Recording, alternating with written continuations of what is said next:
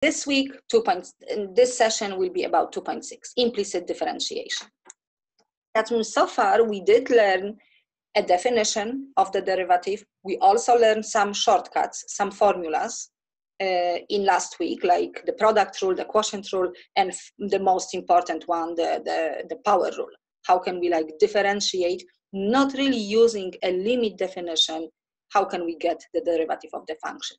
We still have to know the limit definition, understand, but of course it's helpful to know the shortcuts. That means now let's see like another method, another technique of taking the derivative. That means what we will have. We will have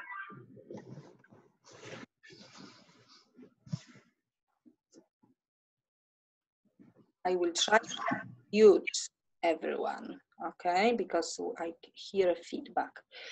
Okay, that means so far we did differentiate, but we did differentiate functions like in the where they were defined in the nice explicit way. As we can see, we do have y on one side because that's the function y which depends on x. And on the right hand side we have the formula, like x times sine of x, maybe square root of x squared plus 1, or just general a formula for the function y, f of x. That we probably know we don't have to do this stuff. We probably know what to do. We can use the shortcuts and we can get the derivative. But now we may have a formula. We may have, oh, my slides are not changing. We may have the formulas like that, okay? Like first one is x squared plus y squared equals 25, which probably you know what's the shape. Do you know what's the shape of this equation? No, oh, x squared plus, it's a circle. Yes, thank you, Joe. It's a circle with in the center 0, 0, and the radius 5. Yep, that's nice equation. And however, if we think about the circles and applying a vertical line test, circle is not really a function, yeah? Because the vertical line will intersect the curve twice. But it's still a curve. It's not a function, but it's still a curve. I can draw a tangent line. That means I'm supposed to have a slope of the tangent, which means I'm supposed to differentiate that curve. Okay? That's my point, finding the derivative. And not even mention the second curve, x cubed plus y cubed equals to 6xy. The same thing. We don't really know what's the shape of this one, but we can definitely see it's not that curve. It's not a function, but and it's also not defined explicitly, the same like the circle. And that we can see, we do have an equation that we don't really have nicely y on one side, okay? And all of the x form, all of the x variable on the other side.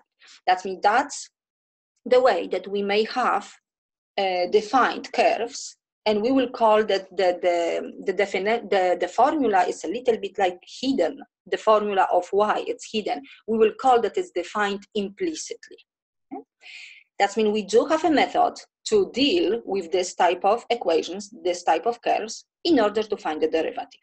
But what we will do, in order to find that way, I will actually take the first equation, because we can see the first equation, the equation of the circle, x squared plus y squared equals to 25. It's still not bad. I believe we can solve it for y, which normally this will be not our practice. We will not do this way. We will use the new method. But before that, let's actually apply the old method. I mean, I will take this equation, x squared plus y squared equals to 25, and I will try to solve for y, which means I'm subtracting x squared from both sides. And now, solving for y, I have to take the square root of both sides, which I have positive and negative. And the positive square root represents, of course, a function, and the negative represents a function. Graphically, this means that the positive one is the upper circle, semicircle, and the negative is the lower one, negative, below the x-axis. Okay?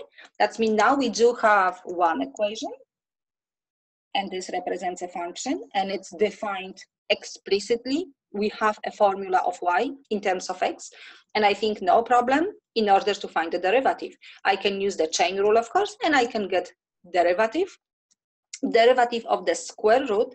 It's 1 over 2 identical square roots times the derivative of the inner function, which is negative 2x. And the same way on this side. Of course, I can cancel out a common factor. Okay? As we can see, for the blue one, for the blue curve, we have negative x over square root of 25 minus x squared. For the yellow one, the negative one, we have x over square root of quantity 25 minus x squared. Okay? That means I did manage. It's not, I still got the derivative. It's not extremely long process. But of course, we know that that's not necessary the way, because if I will think about the second equation, let's see this equation. We can probably think, okay, let's try to solve for y. But do you think this equation is easy to solve for y? It's easy to isolate y on one side? Like we have y cubed and we have y. Let's mean, how can I isolate?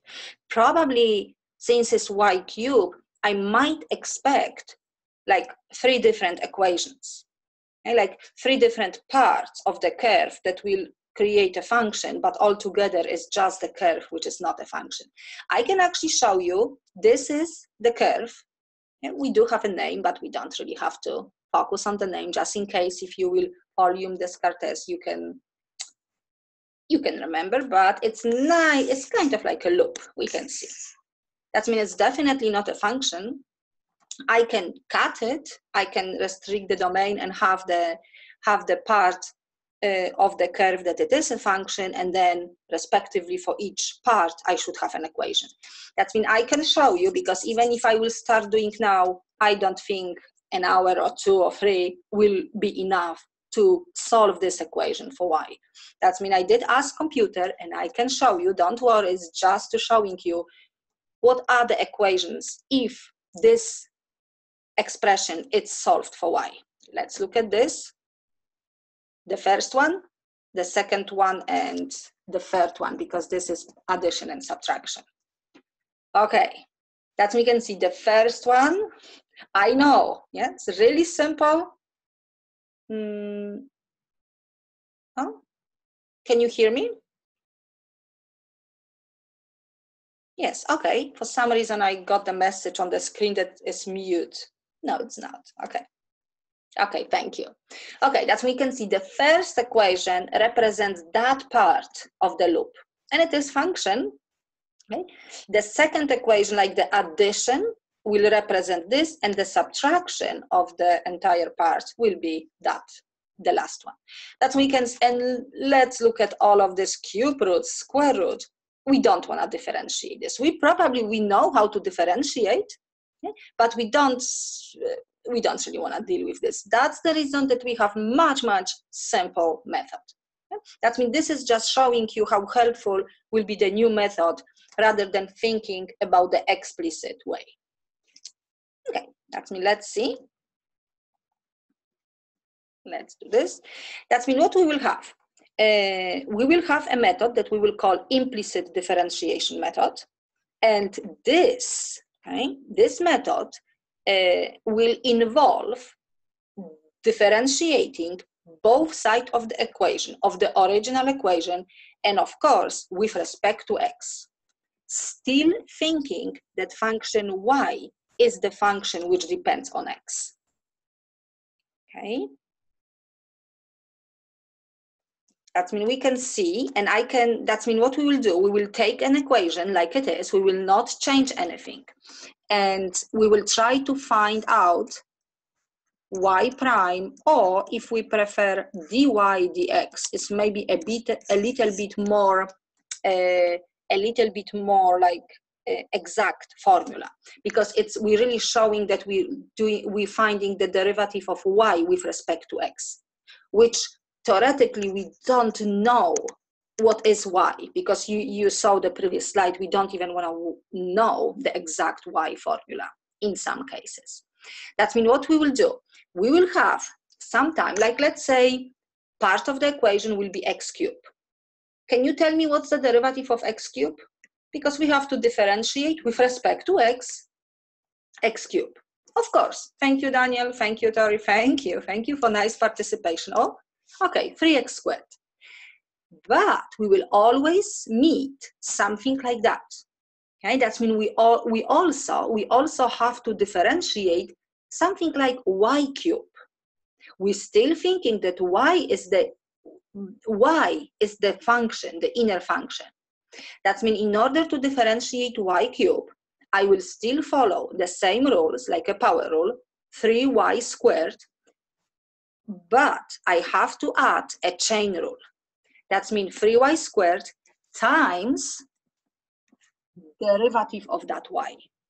Okay, that means times dy dx. I don't know exactly what is y, but I know that I have to place dy dx, because behind y we do have a formula. Okay, if we will solve it for y. That means please remember that will be the difference. Differentiating y cube, we will have 3y squared times dy dx. Differentiating x cubed, just 3x squared. No problem. And that means that's the difference. And let's just try. That means that's nothing else. It's just always remembering about dy dx. If you prefer a shortcut, you can type y prime. Okay, that means what we will do now. We did solve this derivative. We get this derivative through the normal explicit way. But now, let's try to use the new method, implicit differentiation. Okay, that means that's what it is about. Left-hand side, x squared plus y squared, and we have to differentiate with respect to x, and the right-hand side, 25, with respect to x. That means, please note, we're not simplifying, we're not rewriting, we're not solving for y, just taking like it is and differentiating. And now, let's see what I have. Derivative of x squared, of course, 2x. Derivative of y squared, 2y, dy dx. Okay, and the derivative of the constant, of course, 0. Okay, and differentiating means looking for dy dx. That means I can take my equation and solve for dy dx, subtracting 2x from both sides and dividing by 2y. 2 are gone. That means this is the derivative of this circle, negative x over y. The only thing is, the final answer, you probably notice, is in terms of x and y. Normally, our final answer will be just in terms of x. But since we don't know the formula for y, we have to just say y. Y will be part of this derivative, but we don't know what y is. Okay, that means that's the only difference. Using implicit differentiation, the final answer will be in terms of x and y. And some of the cases we can get equation of the y, which actually for this one we can. That means, let's see. Let's look at the middle part. We did the positive one, and we remember that was the derivative. We did the negative semicircle, and we got that answer. And we also took the entire equation, apply implicit differentiation, and got this one. And what do you think? All of the forms, do you think they are the same? Or they are comparable? Do you think they look the same? Or at least this one must be the same like these two. Because of course, they are slightly different.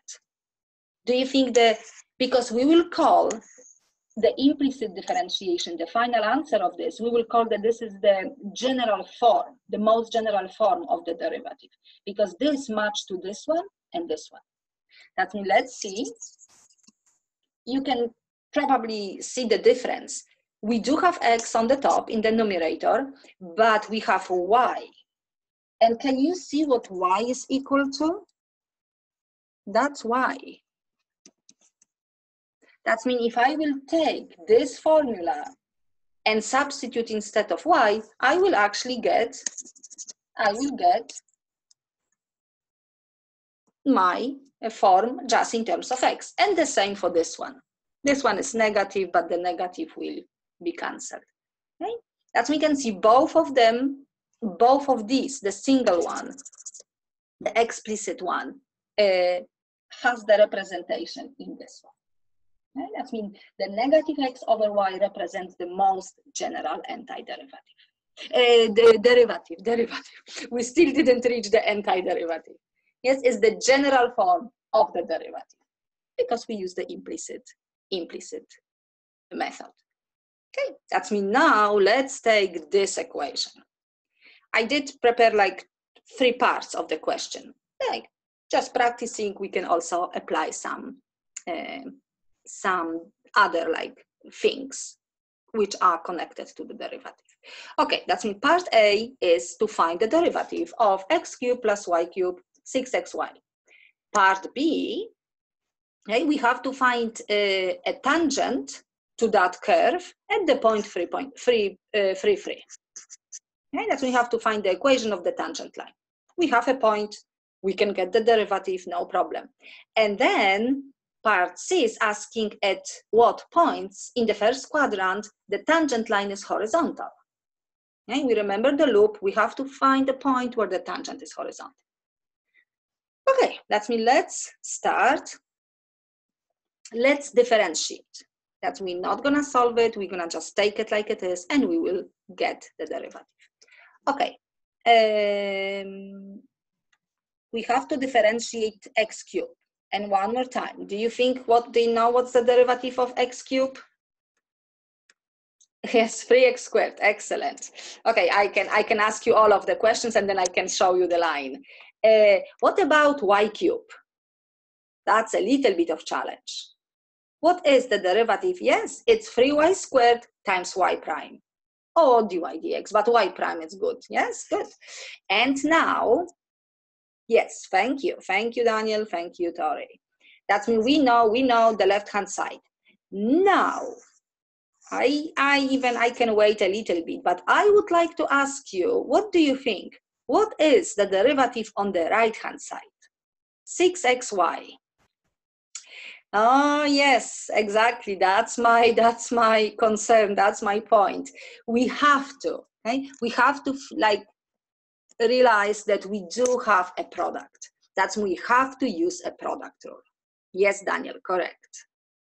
That's do you think, can you tell me the derivative of 6xy? Applying a product rule. Please try, I can give you like a few seconds. You can type and then I can show you the answer. Oh, 0? No, we do have function 6x. That's one function and we have y. Oh no, we don't have constant. We do have 6x. That's the constant multiple. Elizabeth, something is missing. 6y and then 6x. Okay, I see the logic and I see the product rule, but we have to remember about y prime. That's mean, oh yes, I think Joe, that's the correct answer.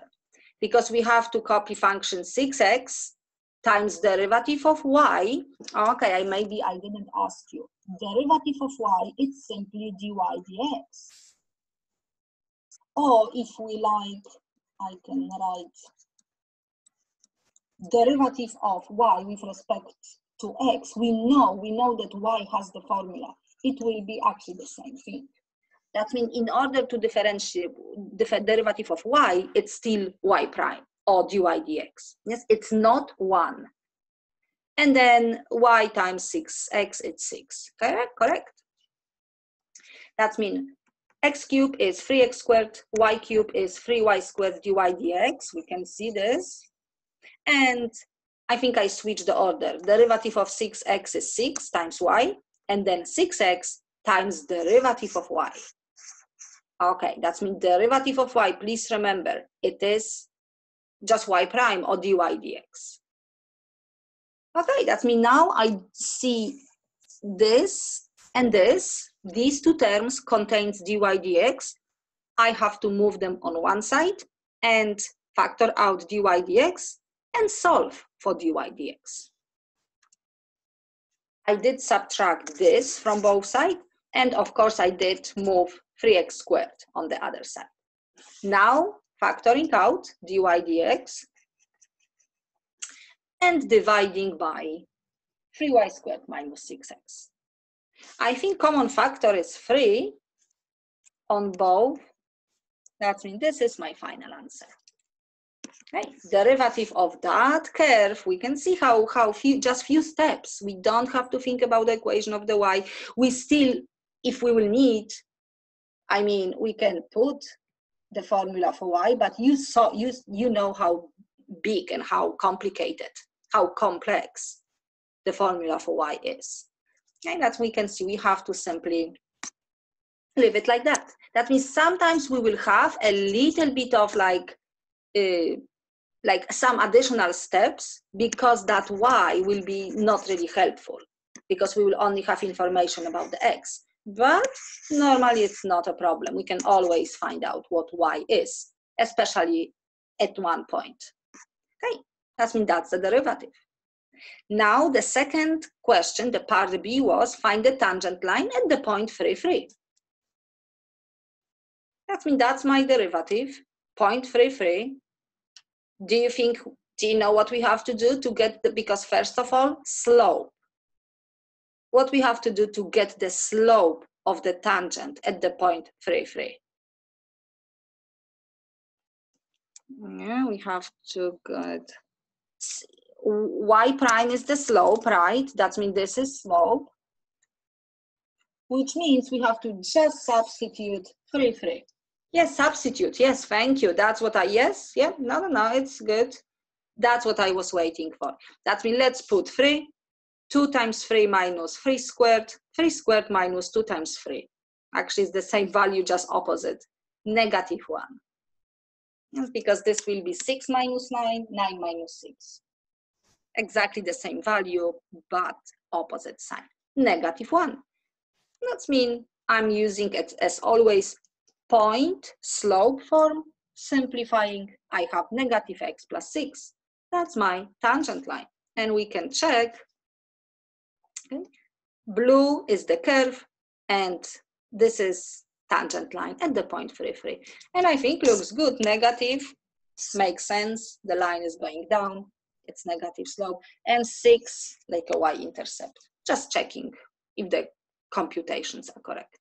Okay. As we can see, nothing different. Just using different way to get the derivative. And the part C was asking us for the horizontal tangent. That we have to, let me come back maybe. In the first quadrant, yeah, if you remember, in the first quadrant, I have to find, I don't know, probably somewhere here. I have to find that point where tangent is horizontal, question mark. Okay, we can see this red dot. That's we have to find that value of x, that the tangent is horizontal. It's definitely 0, 0, I would say, but 0, 0 is not really in the first quadrant, but 0 is also a point. But what about this one? And it's nice because we know that it's a little bit less than 3, okay, but let's see. We all remember when we're asking for the horizontal tangent, derivative must be 0. That means let's take the derivative. That's the derivative. And this has to be 0. That's we can see. That's the moment that we have a little bit of challenge, because I can't really solve this equation for x and get the value. I can solve it for x, but I will have the answer in terms of y. Okay? Okay, that's me. Let's see, let's simplify. First of all, a fraction is equal to 0 if and only if the top is 0. We can't divide by 0. I can even say that this denominator cannot be 0. Okay? That will be kind of like a derivative. Okay, that means I have 2y minus x squared is 0, then the whole fraction is 0, then the derivative is 0. But as I said, not really helpful. I can solve probably for y, adding x squared and dividing by 2, because I can avoid a square root. That means what I have not really the value, I only have the relation between x and y for the tangent to be horizontal. That means what I can do, since I have x and y to be computed, okay, I have to create a system of two equations, which this one will be the first one. That means, what do you think? What is the other equation that I can use? What is the other relation between x and y that possibly was given? Sorry, you're saying that it will be helpful to solve this for x? I can solve this for x, but this will be positive and negative square root of 2y. That means it's something this kind of like this, because I have to multiply by 2 and take the square root. That means looks even, I think, less helpful. Yeah, I mean, either way, I can solve for y or I can solve for x, but this is still the same equation. What I meant, I would like to find another equation that I can maybe take this expression as a y and substitute instead of, like solving by substitution. You probably remember the middle school, the system of two equations, if we have x and y to be found. Okay, that means this is the moment that what we will do, we have to find the second equation, and we do have a second equation. Okay? We do have the second equation because the second equation is simply the original equation. We can see that's also a relation between x and y. And this is my curve. We know that loop. Yeah, I can kind of draw that loop. Oh, not really. Let me, okay. That means this is my loop and I'm looking for the tangent. That means the only thing that I have the relation for the tangent between x and y, and I have the formula for the loop. And we can see this red dot. They do have, that's the common point. Okay? That means I can say that y equals to x squared plus 2, and I can solve a system of two equations. Which this means I can take this y expression and substitute instead of y in this second equation. That means we do have x cubed, y cubed. It's gonna look like that, x squared over 2 cubed. 6x, and instead of y, this. And now you can see, not nice equation, but at least in terms of x only. Okay, that means this is this one additional step. Okay, let's cube. X squared and cube will be x to the power of 6. We're multiplying. 2 to the power of 3 is 8. 6x, 6 divided by 2 is 3. X times x squared, x cubed. I can multiply both sides by 8. Oh, actually, what I did subtract x cubed from both sides. Okay, I can do this. I can multiply by 8 now. I did multiply by 8. That's what I wanted to do right away. I did multiply by 8 and then subtract 16. Yeah, it's just a few steps to solve the equation. And now I have nice equation, at least no fractions. X to the power of 6 minus 16x to the power of 3. That means x cubed is a common factor. And we can see x cubed is 0 if this is 0, and x cubed minus 16 is 0 if x cubed equals to 16. So x equals to cube root of 16. And I think we can leave it like that. I did use the calculator, but we don't really have to. We can live, I mean, we don't have even calculators available. That means cube root of 16 is good. Okay, that means you can see that's the point. And cube root of 16, it is 2.5, which, do you remember, it's supposed to be less than 3, before a 0.3. Okay, that means this is the x value. If we have to compute y value, we can take this x squared over 2 and substitute cube root of 16 squared over 2, which we can just leave it. I think I have few steps, but this will be your final answer, okay? The x value and the y value. We don't really, like, we will not ask you to simplify. I did simplify a little bit, okay? Because 2 to the power of 4, it's 16. I don't know what I kind of like take the power of 2, because this will be 4 times 2 is 8. Divide by 3 as a fraction, as a fraction in the exponent, because it's the cube root. And then 8 over 3 minus 1 is 5 over 3. But don't worry. I know that most of you will understand the steps, but these boxes are the final answers. Okay? But the most important message on this slide is that we have to use both equations, the derivative and the original one. Okay, I will box this for you. Please remember, in order to solve for x and y. Okay, and I have the graph. Oh, don't worry for the values. No. 2.5, 3.1. Oh. Okay, that means this is, we can see just the first quadrant, and that will be the point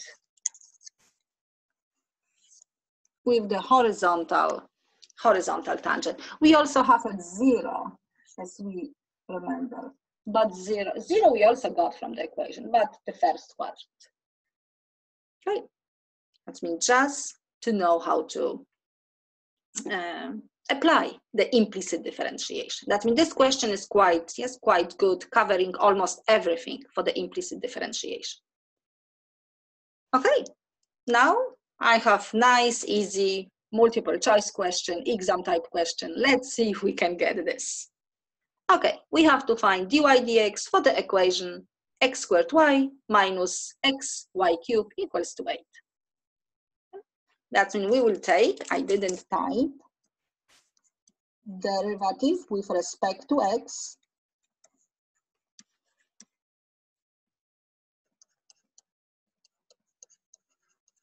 of the left and the right hand side.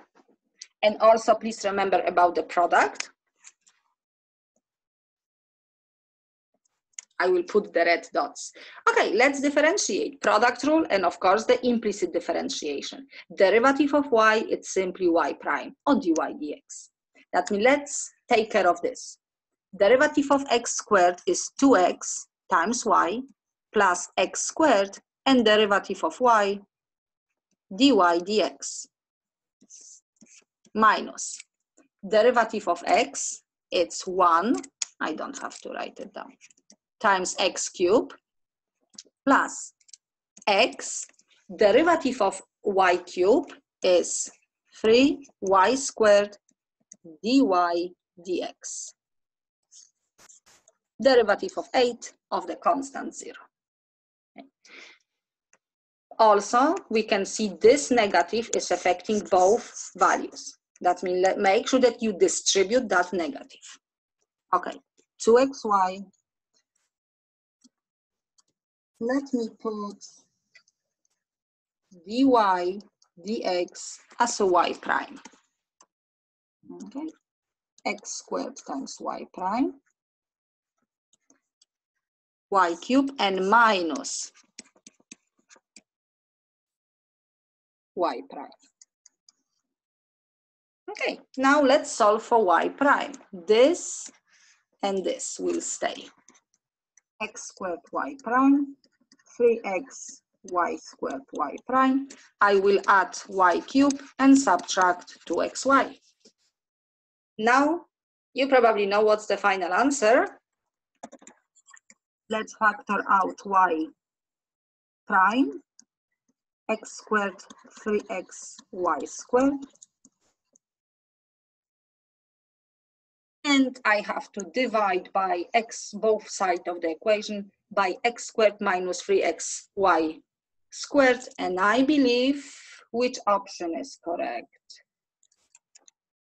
Do you think this one is the right one? We can double check. X squared, 3x, y squared. Okay. That means we have to be confident and we have to master to differentiate using the implicit differentiation, but also we have to know how to apply for the further exercise. Okay, I didn't miss any sign, I didn't miss any derivatives especially. And please remember negative and negative. And also 8, can you see the 8 is gone? Derivative of 8 is 0. That means that's not good options, B and C. Okay, let's see next one. Similar thing. Oh.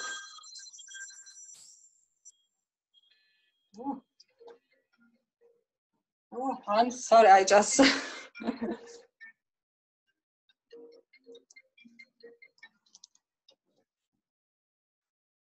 didn't switch off my phone. Okay. Find the equation of the tangent line to the curve xy plus x plus y squared equals to 11 at the point 1, 2. Okay, we know that the equation of the tangent line, we need a slope, which means derivative at the point 1. Or probably I will use 1 and 2, x and y, because my derivative using the implicit differentiation will include y also. Normally, do you remember? Normally we need just the x value. Okay, let's try. First of all, derivative. xy, derivative of xy is, again, product rule. Derivative of x is 1 times y plus x times derivative of y. Now I have x plus y squared. That means I have quantity squared, like u squared. Do you remember the chain rule? Derivative of this is 2 times the quantity times derivative of this quantity. Derivative of x is 1, derivative of y, it's y prime. And we can see 2 times u prime. If we will think about the label u, the notation u. 2 times x plus y, and now derivative of x, derivative of y. And derivative of 11, of course, 0. And now what I can do, because please also be a little bit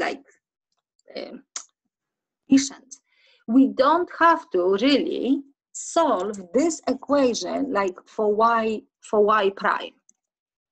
I mean, what I'm trying to say, we don't have to have nice simplified formula, because let's look at this. You can see how many steps we have to take to get nice simple form. Okay, and it is easy to make the mistake, of course. Of course, we don't want to make the mistake.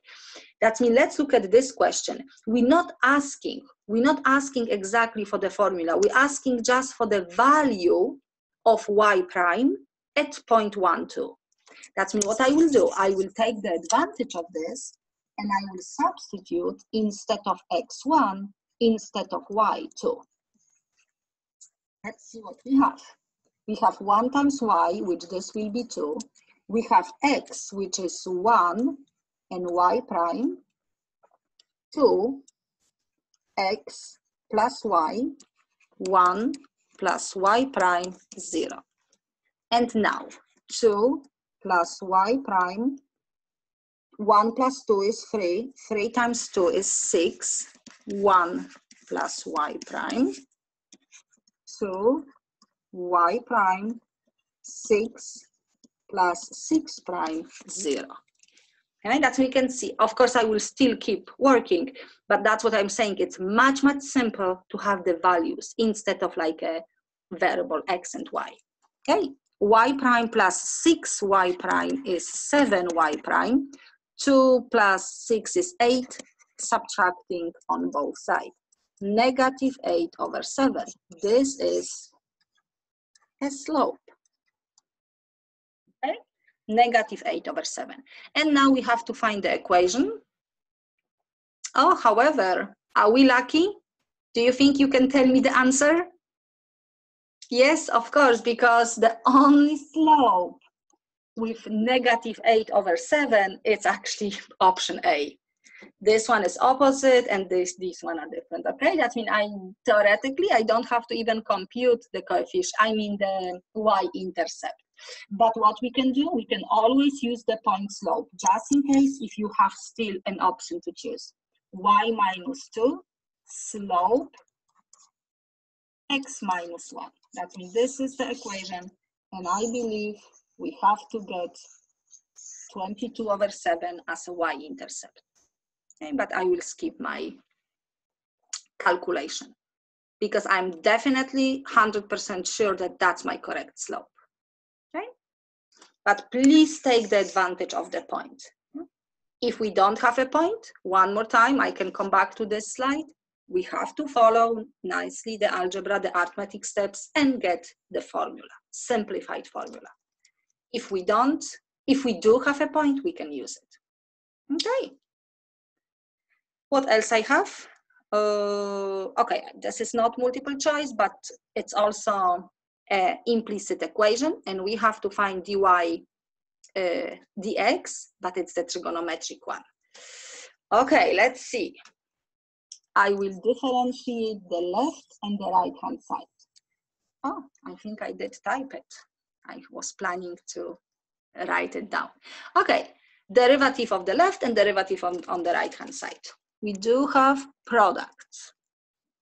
Okay, the derivative of sine of x plus y. Can you actually, do you think you can tell me what's the derivative of this?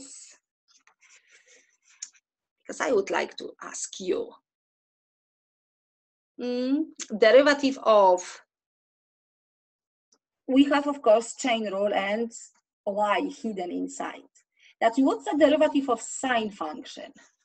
Do you remember that? Yes, cosine. Cosine, yeah. I of course we need always like an angle. That means derivative of sine, it's cosine of the same quantity, which will be cosine x plus y, times derivative of x plus y. Okay, which this will be derivative of x plus y, it's 1 plus y prime. Okay, we did this side. What about the right hand side? We actually have y squared times cosine of x.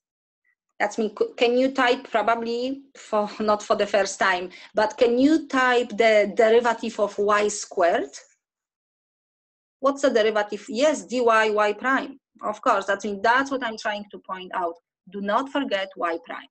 And then applying a product rule, of course, we will get this. Let's see. Derivative of sine is cosine of the same angle times derivative of x, derivative of y. Now, derivative of y squared is 2y prime times cosine, and then theoretically should be plus, and then y squared derivative of cosine of x is negative sine of x, but negative and negative will give me, negative and positive will give me negative. I just move that negative of the derivative in front of the whole expression. Okay, now I don't think I have a point like given. That means I really have to find a nice formula for y prime. First of all, I will distribute. That means this is one term, and I will multiply by 1 and multiply by y prime. Can you see cosine x, cosine x plus y times 1, which actually I did subtract right away. Yeah, I can write for you, and I will erase later. Right? That means what I will do. I will multiply cosine x plus y times 1 plus cosine x plus y times y prime. And then copy this, because I think I did skip one step. Now I need that term and this term on one side, because both of them contains y prime. Let's see, y prime cosine and minus 2y y prime cosine x. Negative y squared sine of x and subtracting cosine of x plus y. Okay, now factoring out y prime, not equal to cosine of x plus y, 2y cosine of x, and still the same thing.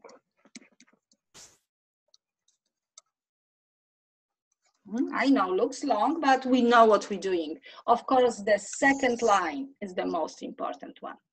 And now I have to just divide both sides by this expression. Negative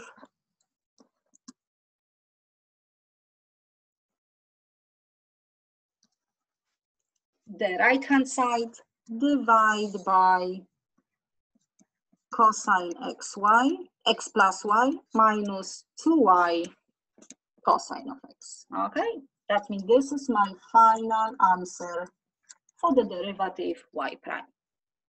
Right? That's mean one more time, make sure that you okay with the second line, and the rest of them is just a few algebra or even the arithmetic steps. Okay. And I do have one more exercise, and then we will jump to the section 2.7. Let's see. Now you will probably see my typing. Don't worry, I will remove the writing or typing later. Okay, that's me. Let's do one more exercise. Let's try to find a second derivative using the implicit differentiation. Okay? And I picked quite easy equation, but what it is, we will have few steps that we always have to like employ in order to simplify a final answer. That means, let's see, in order to get the second derivative, of course, we need the first one first.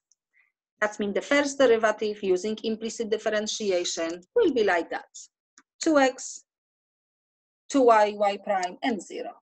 Solving for y prime, I'm getting this.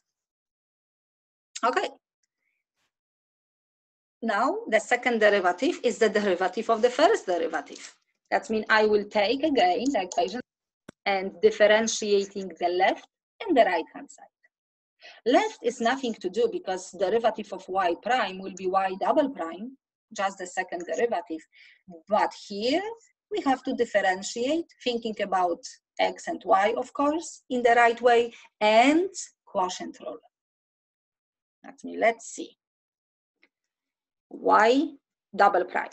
Derivative of negative x is negative 1 times y minus negative x times derivative of the denominator, y prime, denominator squared. Okay. That's me. Let's see what we have just after this first step. We have x and y, of course, but we also have additional item, y prime. That means I would say it's a little bit too much. That means this is the first step that we will actually replace, because we do have, luckily, we do have the formula for y prime, right? We have the formula for y prime in terms of x and y. That means at least I can keep my final answer in terms of x, y only. I don't need like additional like y prime. Okay, I mean, that's what I did. I did substitute negative x over y. Negative and negative gave me positive. Okay, now let's simplify, because I said that we have two important steps always to remember to like apply them. That means this is the first one. This is still the first one. Okay, now we have to simplify. We have too many fractions. I will multiply each term by y. Oh, I still didn't. I just put the negative in front. That means now what is my next step? Okay, that means my next step is to multiply everything by y. This one, and this one. Negative y times y, it's negative y squared, but x squared over y times y, I will cancel out these y's. That's actually the point, right? Get rid of that. That means negative y squared. For that fraction, the y is gone, negative x squared, and y squared times y, y cubed.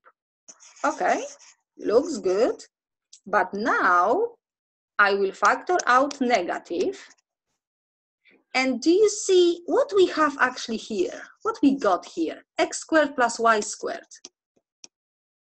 Do you think we can replace with something? What is x squared plus y squared equal to? It is 9, right? That means this is the second step.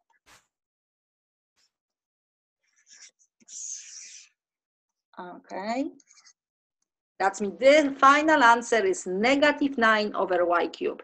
That means I can tell you it's quite common and almost, I mean, sometimes the formulas are a little bit like challenge and hidden, but these two steps you should always apply in order to simplify the second derivative using the implicit differentiation.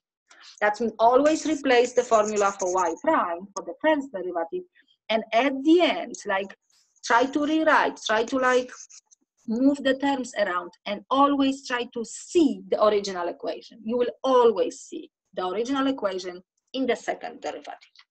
And then replace it. It's really nice and neat because that's the final form. Okay. That means that was my last question. That means make sure I will, of course, I do have a little bit more questions, but I will put the separate video just with the practice. That means check the module, practice with Kasia, and check section 2.6. Okay? Then you will not miss any question on the test, on the quiz. Okay, now what we do have one more thing. We have section 2.7, which is just the application of the derivatives. And this section, it's quite long if you will check the textbook, but we will focus only of some applications, some rate of change in physics, which you're probably guessing it's gonna be the velocity and acceleration only. Okay, that means what it is, we have to know that the instantaneous rate of change of the distance with respect to time, of course, is the instantaneous velocity, and we will always use, for that, the rate of change is just the derivative. And that this will be the derivative of the original function, original position function, first derivative. Acceleration is the rate of change of the velocity with respect to time, which means we have to differentiate twice. A second derivative of the original function. That means that's what we have to know. And I did prepare the first question. That means this is the only question and the only parts that we have to know how to answer. Okay? That means if you will know how to find the velocity, acceleration, and some other like motion question, you should be fine with section 2.7. Because we're not going to talk about the further applications, like in biology, in economics. No, we will just focus on this one. Okay, that means let's see what we have. We do have a function, position function of the particle moving, and it's defined as a t cubed minus 60 squared plus 90. Okay, and then what we have to do? We have to find out, first of all, velocity as a function of time. Then velocity at 2 seconds and at 4 seconds. Then when is the particle at rest? When the particle is moving in the positive direction. And then D is just like showing a motion, like the positive direction and negative direction. Now we have to find the total distance traveled of the particle during the first 5 seconds, find the acceleration or as a function of time, and then after 4 seconds, and then graph the position, velocity, and acceleration. And quite important, when is the particle speeding up and when it's slowing down? That's me. Let's just go through all of these parts and we will be done for today. Okay, velocity. We just learned that the velocity is simply the first derivative. Okay? And I hope this is correct. You can double check with me. T cubed, it's 3t squared. 6t squared, 12t negative, and plus 9. Quadratic function, quite nice. Now they ask the velocity at 2, which we can substitute to 3 times 2 squared minus 12 times 2 plus 9. And I believe I did the math correctly. 3 times 4 minus 24 plus 9. 12, negative 12 plus 9. It is negative 3. That we can see negative rate of change. Okay? That means something is going like down or in negative direction. Meters per second. Rate of change over the distance over the time. Okay, and I think we have to do 4 also. 3 times 4 squared minus 12 times 4 plus 9. Oh, shall we double check? 3 times 16 minus 48 plus 9. Oh, that's actually 48. 3 times 16, right? Okay, 9 meters per second. Okay. That means we know the velocity and just the substitution. Now, the question is, when is the particle at rest? Do you possibly know the condition? In terms of math, of course, in terms of the calculus. What are the conditions that the particle is not moving? What do you think in terms of acceleration or velocity?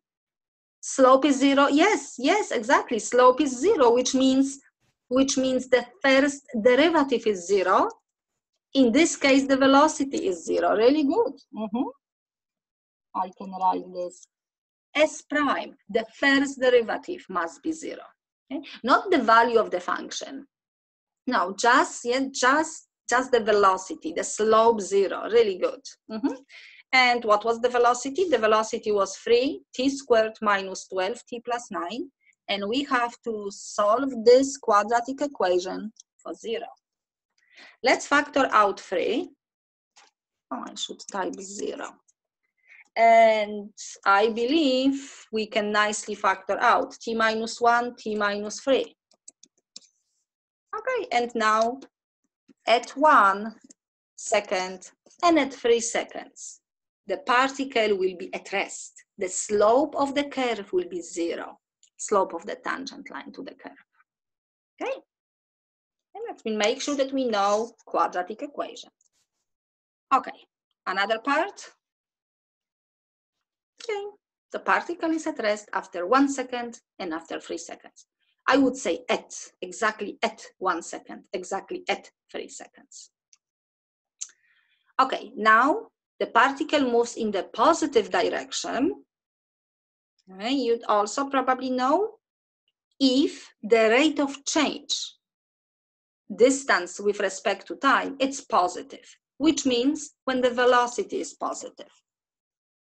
Positive direction means the first derivative is positive. That means now I have the same equation, but the same expression, but I have to create inequality. Factor out 3, factor out, and I do have the final answer, but I hope you know how to get this. We know that the zeros, the particle is at rest at 1 and at 3. Yes, that's my velocity. Oh, I can put t. In order to find where the velocity is positive, we have to test these intervals. Okay? That means if I will take a test value, let's say 4, if I substitute 4 instead of t, 4 minus 1, 4 minus 3, I will have definitely a positive number. Okay? If I will put the number between 1 and 3, 2. 2 minus 1 is positive, but 2 minus 3 is negative. Positive times negative is negative. And let's take 0. If I put 0 minus 1, 0 minus 3, it's negative number times negative number, again positive. That means the velocity is positive if t is from negative infinity to 1 and from 3 to infinity. However, I have to make the correction because I don't really have infinity. Okay? We're talking about the time. That means we have to cut at 0. And we're not looking at the other values. Normally, this will be the solution of the inequality, but this is application, time is positive. That means that's the final answer. The particle is moving in the positive direction between 0 and 1 and 3 and to infinity. Also make sure that you know how to find the solution of the inequality, quadratic inequality. Another way actually to solve it is because we can see this is quadratic function. Can you tell me what is the graph of the quadratic function? What's the graph? If I will ask you to graph a quadratic function, what shape has a parabola, right? It's parabola. And looking at the leading coefficient, can you tell me if the parabola is open up or down? It's up because it's positive. And I know my zeros, 1 and 3. That means the only thing that I supposed to do, I supposed to draw a parabola with 1 and 3 being at 0. And we can see that part between 0 and 1 is above the x-axis. After 3 also is above the x-axis. That means positive, greater than 0. That means you can also like draw a parabola, draw a function and read a solution. Or you may use the test values.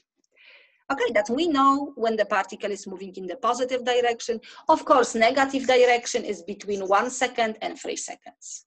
Okay, that means it's kind of like it's moving in the positive direction. Okay, from 0 to 1 second.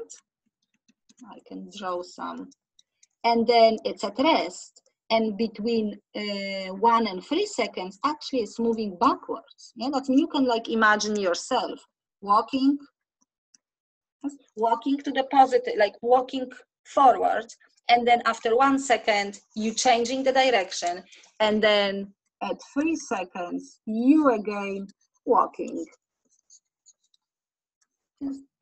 like in the positive direction. Whichever direction we will name positive or negative. That's walking forward, backwards, and forward. That means you can theoretically do, let's say, if you will do a few steps during 1 second, like if you will do 2 steps, and then you will do another 2 steps backwards, your position, your original like displacement, it's actually 0, because you did come back to the original place, but in fact, you did 4 steps. Yeah, that means that's the total distance travel. Let's see, because one of the questions is like that. Oh, okay, that means this is kind of like what I was just trying to draw. Okay? It's just the diagram. It's nothing to do with like the XY function. It's just showing simply a motion. Okay? From 0 time to 1 second, from 1 second to 3 seconds, and then after 3 is still positive. And we can see, do you know where that 4 come from? Because after 1 second, the position function, it has the value 4.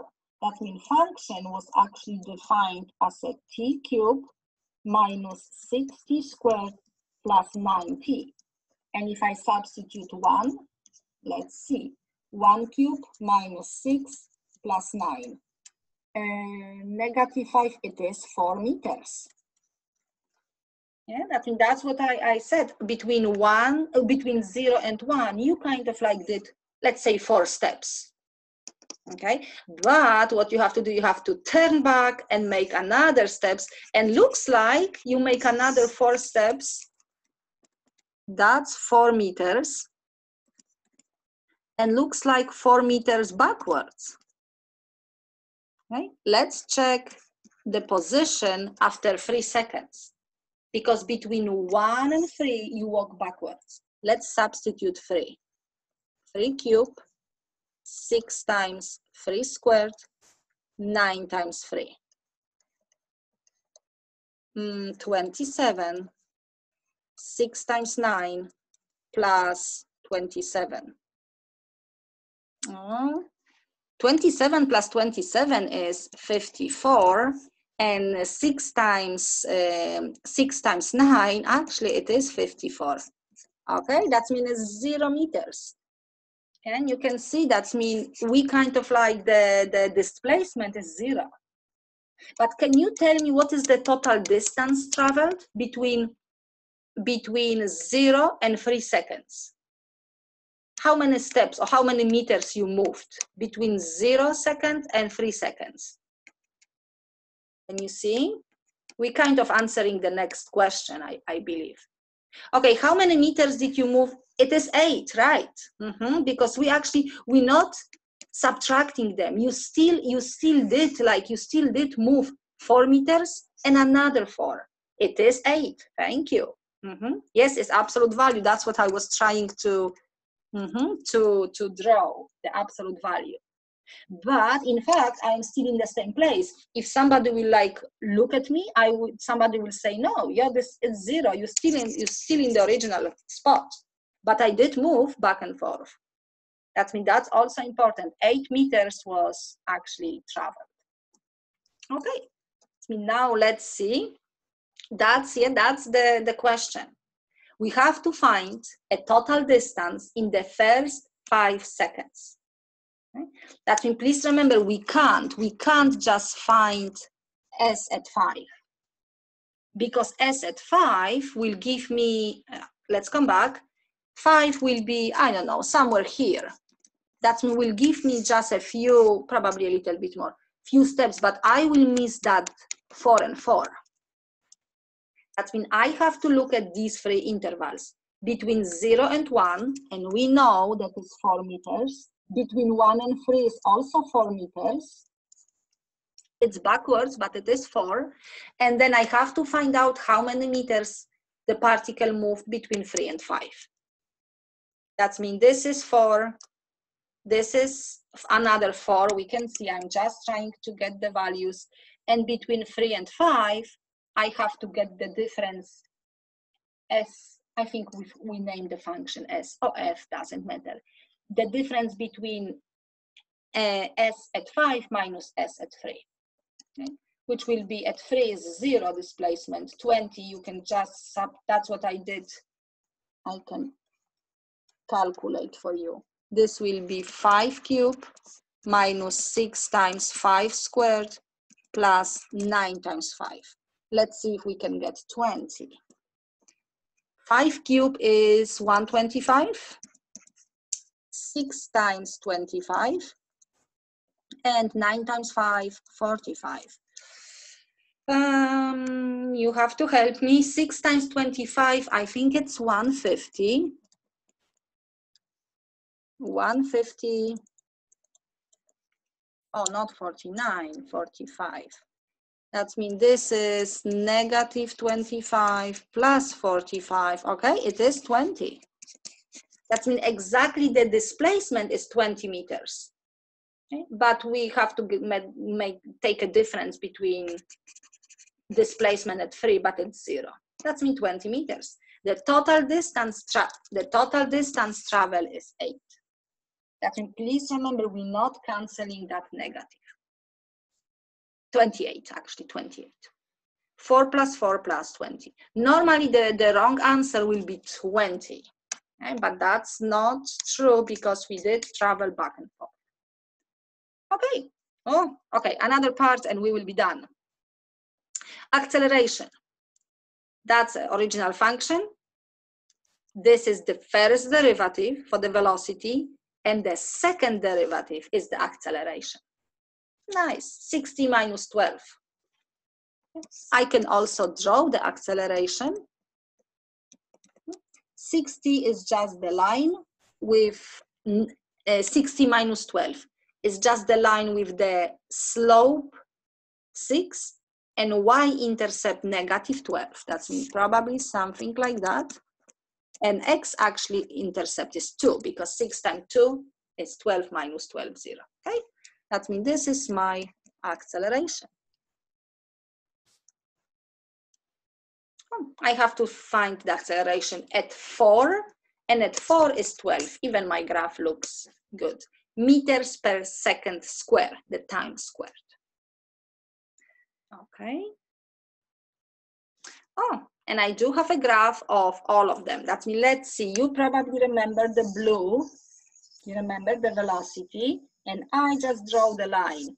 I also included the original function, but don't worry because the original function is the cubic function. I don't know if it's not extremely challenged to get the graph, but it's still the third degree. But I really like you. I mean, I really want you to be able to draw quadratic function, parabola, and of course a line. Okay. Now, what is the question? The question is this one. Oh, I should actually ask you. Okay, you see the answer. We have to figure out what are the conditions for the velocity. Oh, no. For the particle to speed up and slow down. That's mean, what do you think? With just thinking like common sense, like logically, what is the condition for the particle to speeding up? Of course, you see, yes, you see the answer. Because normally we always answer, oh, the velocity or the acceleration must be positive. But what is important? It's important to combine both of these quantities. That means the particle is speeding up when velocity is positive and it's also increasing, which means increasing velocity, of course, it's the positive acceleration. That means just shortly saying velocity and acceleration, they have to have the same sign. They both has to be positive or they both has to be negative. Okay? Because if both of them are positive, like everything is happening in the positive direction, like it's speeding up. Or we can also have negative velocity, which means the particle is still speeding up, but in the negative direction, but has to be decreasing. Okay, that means I will write down. Okay. For the particle to speed up, velocity and acceleration, they both have to be positive, or the same situation could happen in the negative direction if they both negative. Okay, that means this is the condition. Both positive or both negative. Okay? And of course, if they will have opposite sign, then they kind of like act against each other. The particle will slow down. That means for the particle to slows down, velocity positive and acceleration negative, or the opposite, negative and positive. Okay, that means that's the conditions. And now the easiest way to get all of these conditions is the graph. That means what I will do, I don't know if I can manage here. We remember velocity, okay? 1 and 3, that means this is velocity. And we remember, what color I can use? We remember acceleration, 2. Okay, that means we do have we do have a point that they intersect. Okay. Oh, actually, we don't need these points. No, no, no. We need just the zeros. We need 1, 2, and 3. And let's see. I will divide. Yes, we need these points.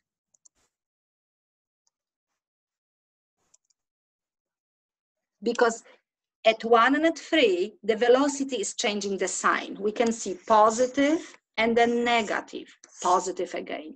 At 2, the acceleration is changing the sign. Below the x-axis means negative, above means positive. That means these zeros of V and A is important. That means now what we have, we do have 1, 2, 3, 4 intervals. This is the first interval, and you have to tell me, this is the final thing.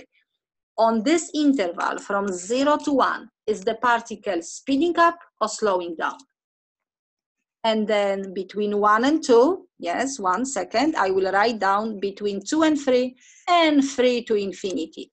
Okay, Tori is answering that is slowing down, and this is correct, because can you see, can everybody see why it's slowing down?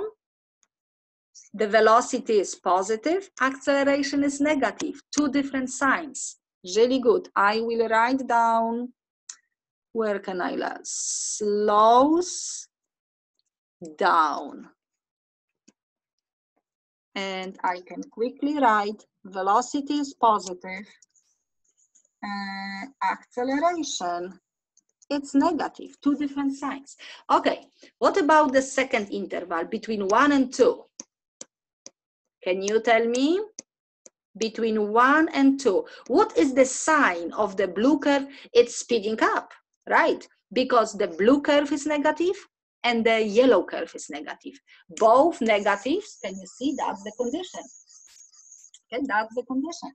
That means V is less than 0, oh, that's less than 0. And A, it's less than 0. Both of them has the same sign, the particle is speeding up. Let me put speeds up. Okay, and then between 2 and 3? Between 2 and 3, can you see it's slowing down again? Thank you, I hope, yes, we understand. Because the blue curve, which is the velocity is below, negative. Acceleration is above, positive. 2 different signs, not good for speed. Slows down. And what is happening after 3 seconds? The particle is definitely speeds up. Thank you. Because it speeds up because both of them has the same sign and actually they are positive. Velocity is positive and acceleration is positive. That means I can tell you that this is the easiest way instead of like thinking about the equations. That we did cover each condition for slows down and for speeds up. Okay, that means please remember this is important, the conditions. That box is the reference box. And I think I have a little bit nicer graph. Okay. And we can see the functions I draw a little bit like higher values. They are a little bit more flat, but the same is the same idea. That's 2, that's 3. Okay, oh no, that's not 3. Oh no, this is 3. The zeros of the parabola and the 0 of the acceleration. Okay? That means that's just the summary. Okay, that means I hope you're gonna be okay with the implicit differentiation and application just about the velocity and acceleration. Okay, thank you.